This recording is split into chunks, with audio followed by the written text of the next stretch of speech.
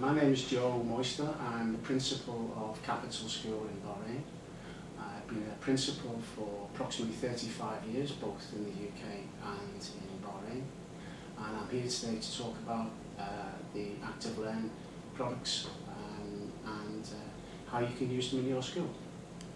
Okay, so can you just talk to me about why you originally decided to implement ActiveLearn Primary as school? The original demand was to improve the schools I worked in, and I searched quite actively for products that would do that, and came across ActiveLearn around about six and a half years ago. Analysed it carefully and adopted it almost immediately.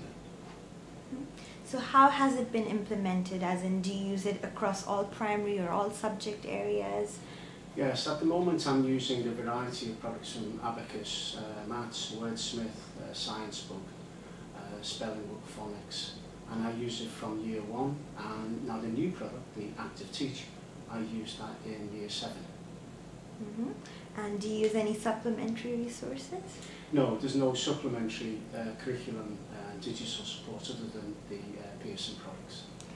Okay, and what were the reasons behind the decision to adopt ActiveLearn digital service this year? I think after the initial analysis of the product, I was eager to try it myself on the chalk face, as it were, in class. And some of the issues that were immediately coming out to me was, first of all, I had national curriculum coverage. So from a principal's point of view, there was a great assurance in using it. The second thing was its reliability and its consistency, both from a manager's point of view and from a teacher's point of view, in all the classes for all the subjects that were being used.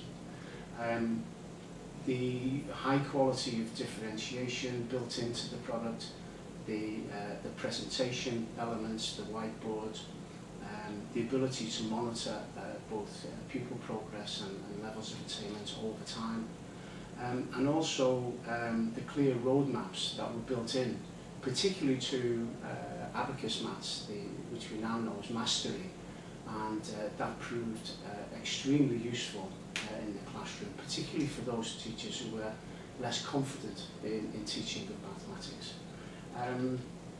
The underlying surprise was that it frees up teachers to teach.